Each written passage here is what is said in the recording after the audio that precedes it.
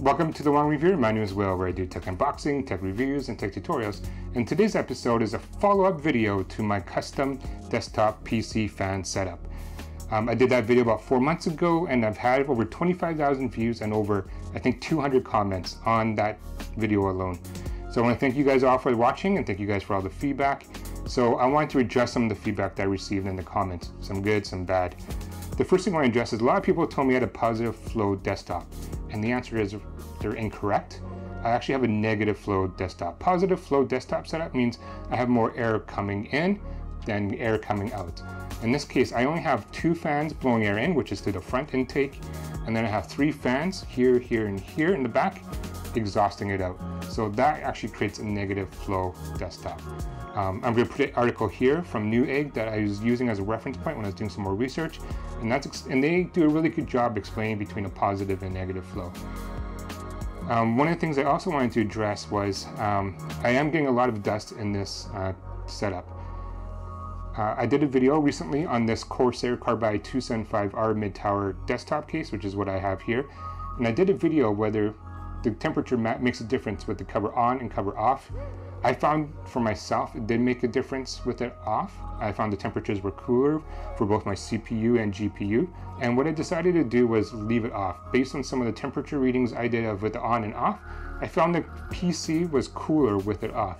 So my CPU and my GPU, which I'm running a 2080 Super, a 3700X AMD, in terms of rendering 4K videos, as well as 4K gaming, I found that the PC was cooler with it off. So I choose to have it off. So the issue with it, I believe, with it off is it allows more air to come through, which means I have more opportunities for dust. So I'm going to take you to some sample footage right now in terms of the front filter here. Right now it's full of dust.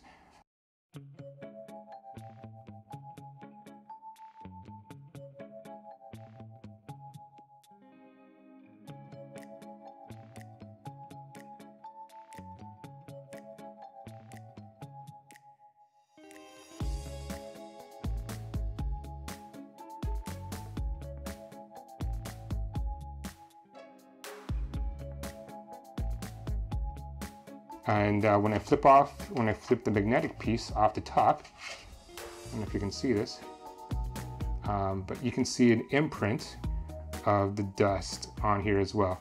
And the dust, you can see where the fan's not making any kind of contact, you can see the dust outline of the fan. So here. So now what I'm going to do is I'm actually going to take a vacuum cleaner and kind of vacuum it all up. Yeah, there's quite a bit of dust in here I can see right now. Again, I'm going to show you some footage stock.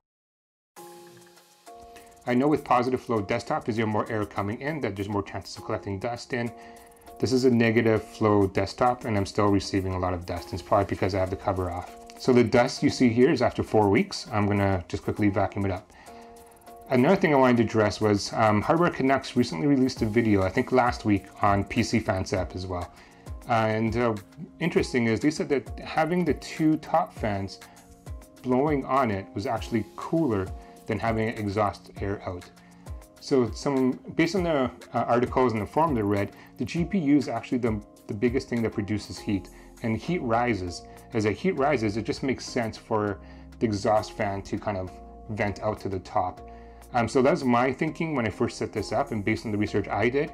But Hardware Canucks recently said that having the fans pointing down, blowing on it, resulted in cooler temperatures. So that's something I'm going to do right now. I am actually going to switch these 2 fans to be blowing down. I'm going to switch, this fan will remain the same, blowing out. And then I'm going to turn this bottom fan blowing out. I'm going to turn this one actually completely off. So one of the things I talk about is I want to create a neutral flow of airflow. And neutral flow usually means that all the fans, you have the same number of fans intaking and exhausting air out. So I'm going to do that too. I'm going to see if that makes a difference in terms of cooling temperatures for my setup. I'm going to run a few tests. I'm going to run the exact same test I did before. I'm going to do 4K rendering. I'm going to do a 4K Camtasia time-lapse, which was very intensive. And I'm also going to do some 4K gaming as well. afternoon. I think hopefully those are real life tests. I'm not going to do any benchmarking and Cinnamon bench or all that stuff. It's realistic, I don't do those things. I wanted real world examples. So what I'm going to do now is I'm going to do a quick video of me cleaning out the dust first, and then also I'm going to switch out the fans. So again, I'm going to turn these two top fans blowing in. I'm going to change this fan here, exhausting out. This fan remain the same, exhausting out. And then we'll measure the temperature difference and see if that makes a difference. All right, so stay tuned.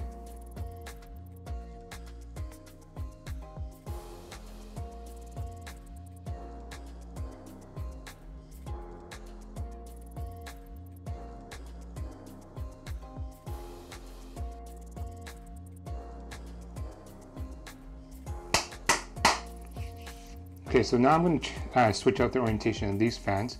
So these are the top two exhaust fans currently. And what I'm going to do is I'm going to flip them around to blow in. And then what we do is I'm going to disconnect. I have two fans, two in the front here. I don't know if you can see this. I have two fans in the front here. So I'm actually going to disconnect this one, and then I'm going to turn on this one to exhaust out. So I'm going to flip that one. So the first thing I'm going to do is flip these two fans here.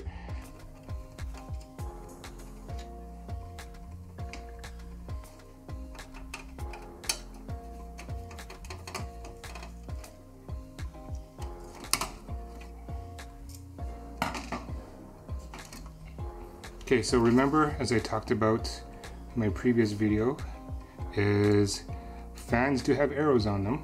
I don't know if you can see this. Fans do have arrows on them, so just pay attention to the arrow. So now I'm gonna flip it this way to blow air in.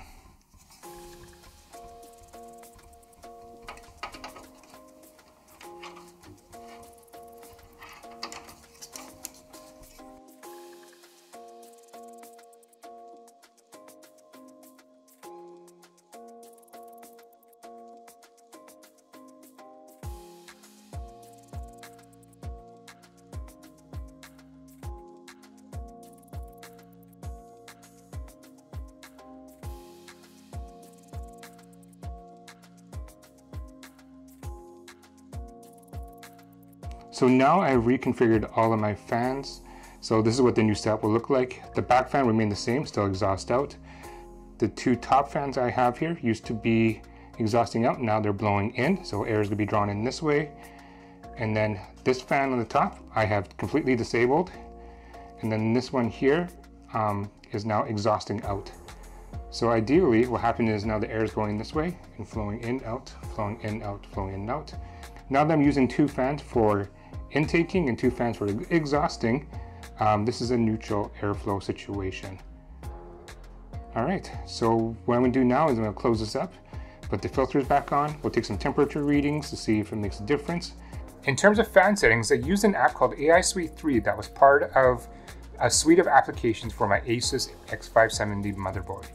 I made sure to click under default fan settings for the before configuration and after the new configuration, just to make sure it was consistent readings. I've also left the front panel off my Corsair Carbide 275R, which is what my normal setup would be. To record the temperatures, I used a free application called HWinfo64, and this allows me to record sensor readings on my motherboard, CPU, and GPU, and downloads it into a CSV file for analysis. I'll leave a link in the description below. For test 1, I did a cold boot and let it idle for 30 minutes. I did this test 3 times and averaged out the temperature readings. The motherboard gave a reading of 17.96 degrees Celsius hotter, which is about 60% increase from the original temperature. CPU was nominal, which was at 2% increase. GPU was about 10.1 degrees Celsius hotter, which equated to about a 31% increase from the original temperature. For test 2, I created a time-lapse video that contained over 1100 JPEG pictures for one of my recent videos, which was the Fuji X-T3 tutorial time-lapse video.